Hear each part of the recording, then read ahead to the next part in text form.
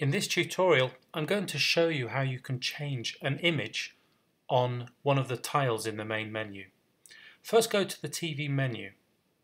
From here, you'll see all of the images that you will see on the TV itself. Pick the image that you wish to change and then click on the settings icon.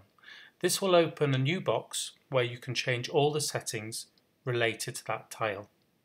In the bottom there you see the image. Just click on that image and you'll then be able to select a new image for the tile.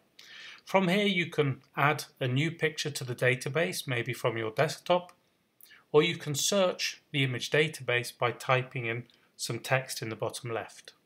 Here we have numerous images with the word reception, and we're just going to pick one of them, select that image, and it will then be allocated for that tile. So here you see it now, the new image. So we press OK, and now you'll see that new image previewed in the menu. To make sure this settings are saved, you need to click Save menu at the top.